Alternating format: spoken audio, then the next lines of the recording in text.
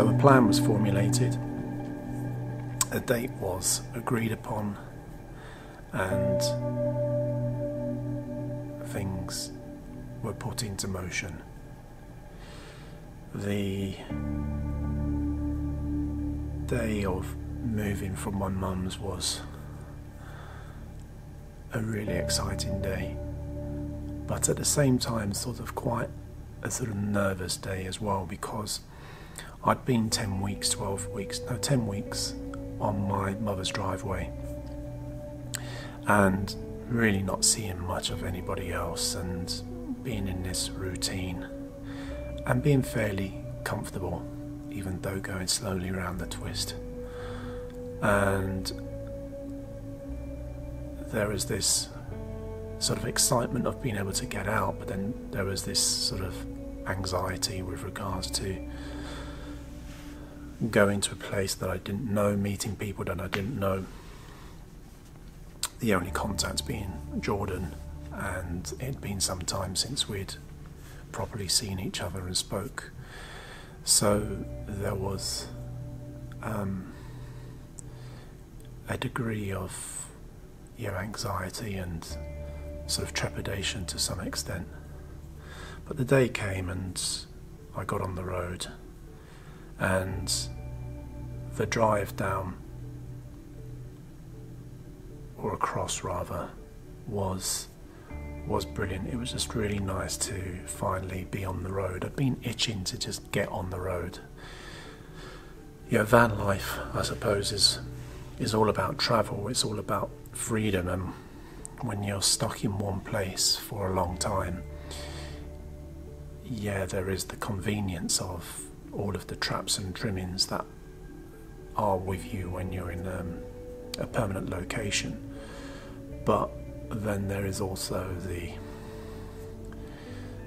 side where you get itchy feet. You need to be on the move, you need to be seeing different scenery. And so the drive down was just incredible. That feeling of just being on the road again, to be driving. I mean, I hadn't driven for over 10 weeks, and it was just nice to experience that. It was driving around the M25, and it not being a car park was quite a novelty. Driving up the M40 and then eventually down the M5 into a county that I'd never seen before, never visited, was really, really nice. And eventually I made it to my location, and was just immediately hit with the beauty of the spot and the peacefulness of the place.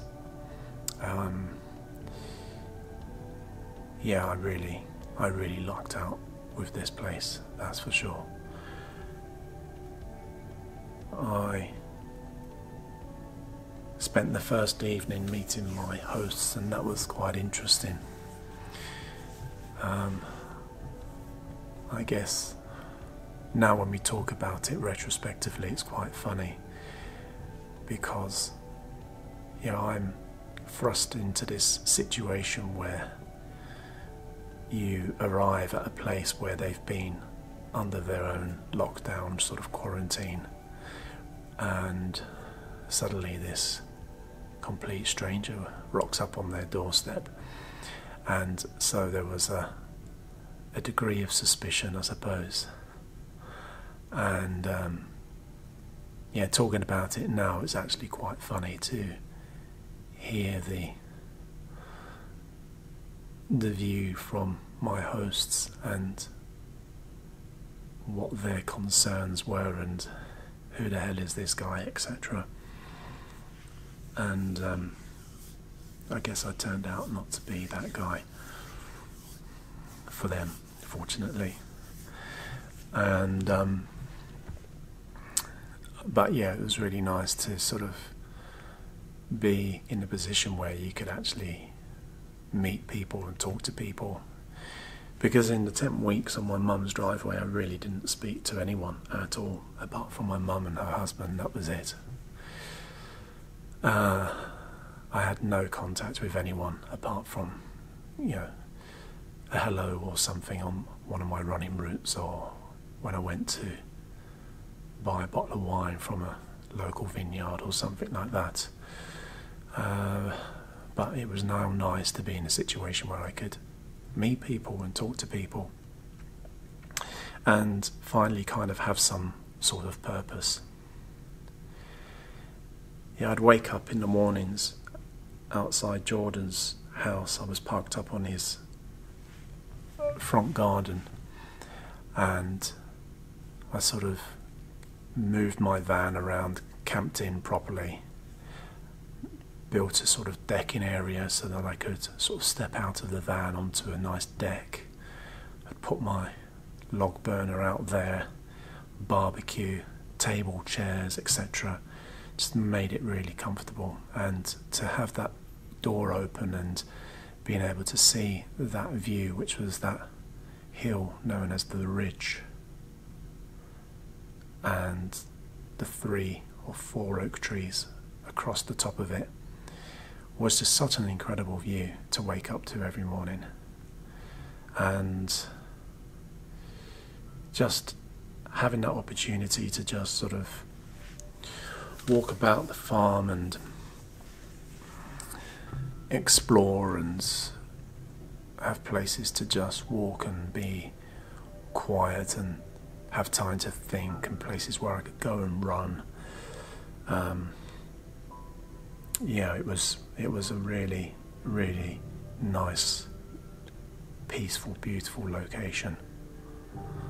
I would spend days just walking around, contemplating things, and it got me into thinking a lot about my mum and what I'd left behind, and I realised that there was a side where maybe I'd been unfair to her to some extent, in that, as frustrating as it was for me to be on her driveway and seeing her life up close and being frustrated by it, I guess I kind of turned around and thought to myself, but this is her life, this is nothing to do with you. I can take a step back from this and get out of this.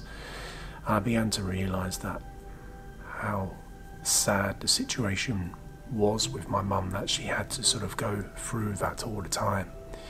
And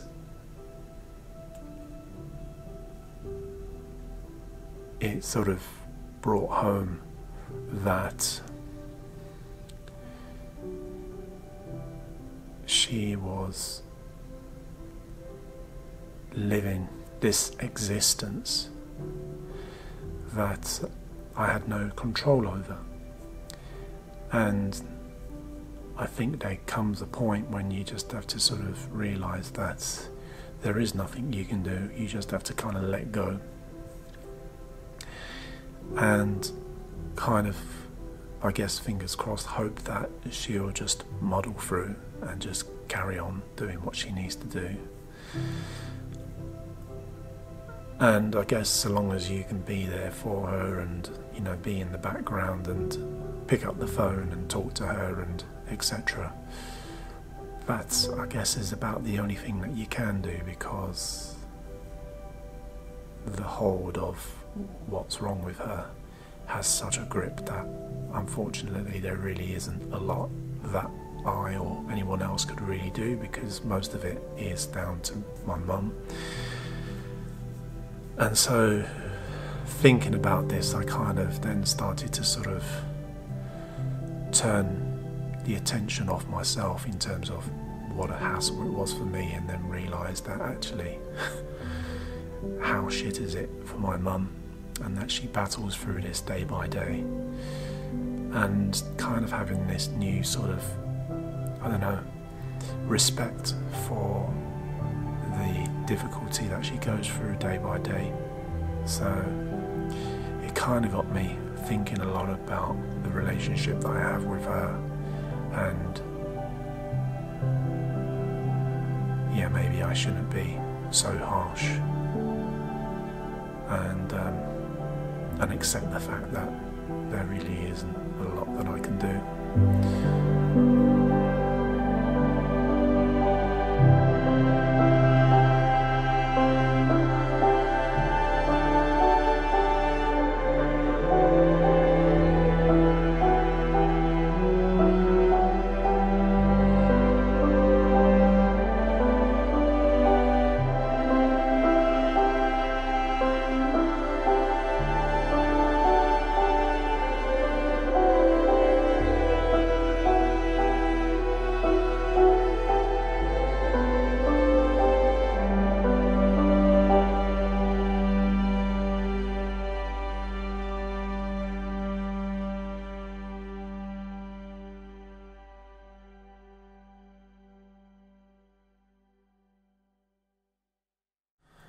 So, farm life. Man, did I luck out with this location. I mean, I'm parked up with this stunning view of the ridge, a fishing lake just over the hedge in front of me. I had electric, so I could have my laptop on all the time and watch films and Netflix, etc.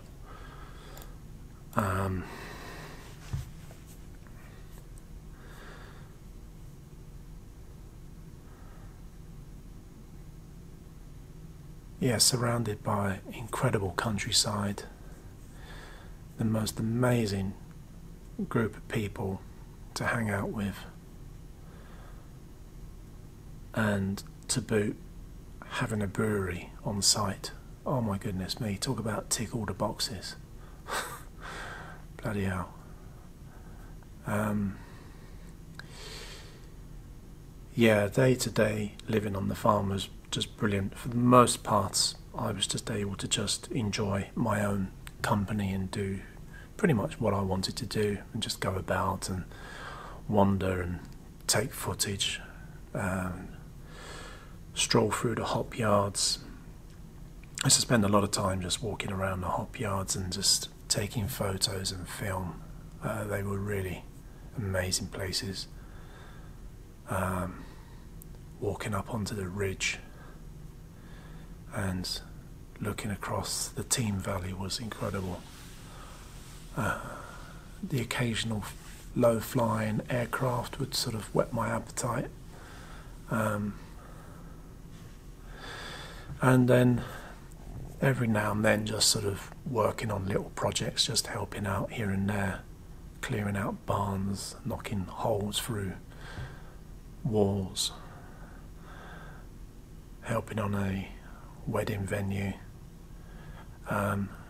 just, you know, just chipping in here and there and just doing bits and bobs, cleaning a marquee, bottling bottles at the brewery, making boxes for the brewery, putting labels on bottles,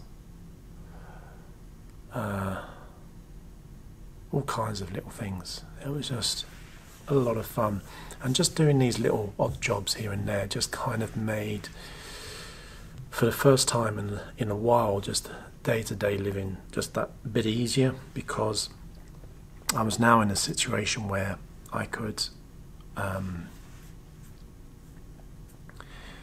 basically do a day's work and then sort of come back to the van and cook some tea and feel like you'd kind of had some purpose for once, and it was just nice to do that. And then certain evenings or weekends would come along and there would be some kind of celebration or get together, which would then involve vast quantities of alcohol, and yeah, they got to a point where I was only really able to do these things at the weekends. I think all of us needed to sort of like, you know, have a breather a bit for the week. But that heat was hot over that summer, and the call for beer o'clock seemed to just come earlier and earlier in the day, and then became earlier and earlier in the week. So where you just wanted a week off, it didn't really work out that way.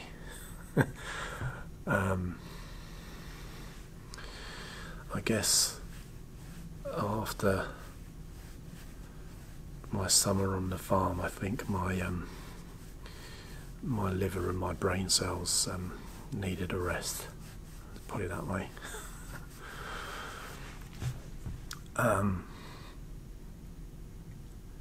And then farm life got really, really exciting during the July month, because there was the relaxation of lockdown rules, and there was the opportunity to sort of do things over the weekends, which enabled the farm to sort of kind of come back to some sort of sense of normality. So we had these beer and pizza days on the Saturdays, and they were just so much fun to look forward to. It kind of gave us a reason to sort of set up a venue, and we set up all over the place. We set up in the orchard, in the hop yard, in the field next to the river, and each time there was this process of moving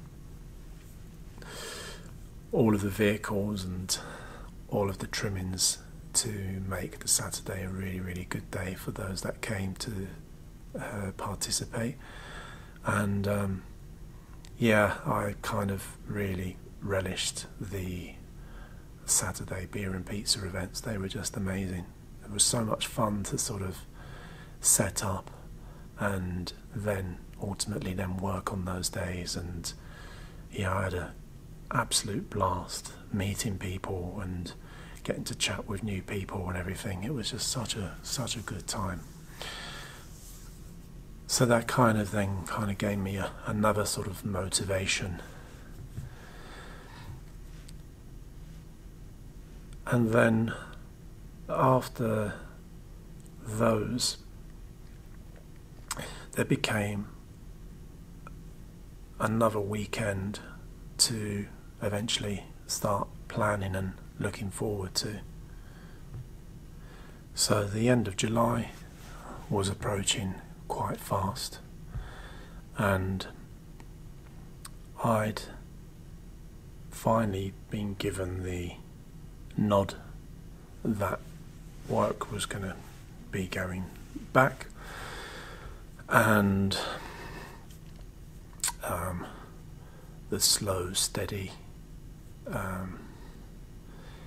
implementation of things that needed to kind of get us into a place where work and the department could start functioning again.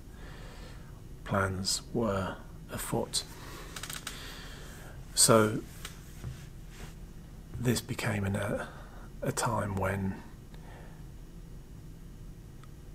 yeah, I was becoming quite sad, because everything now was coming to an end. This summer of mine was coming to an end, and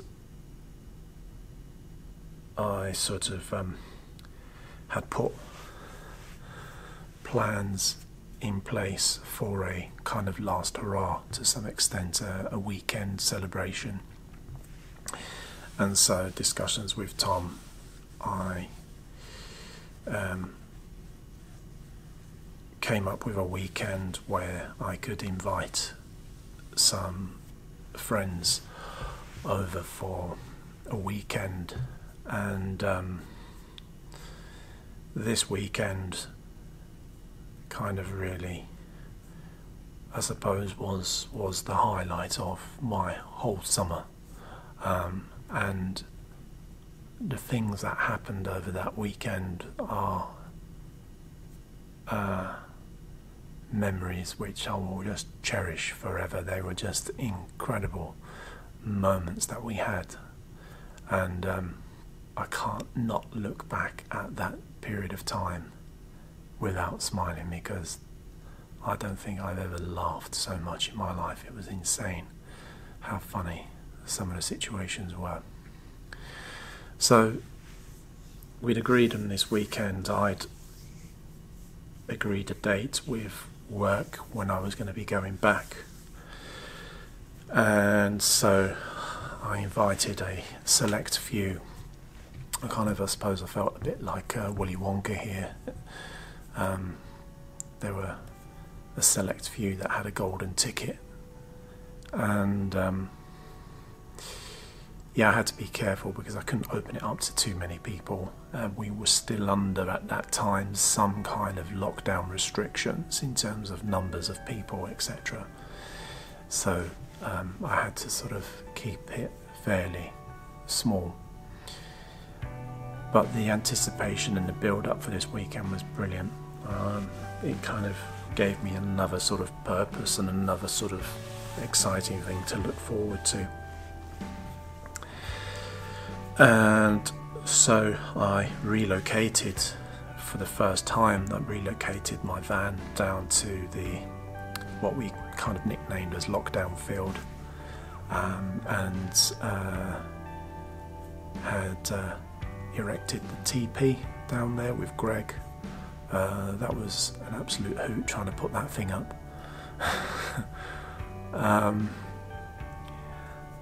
And yeah, made a sort of kind of small camp with this sort of like little festival vibe to it, and it was just really nice to have this opportunity to be able to do something like that.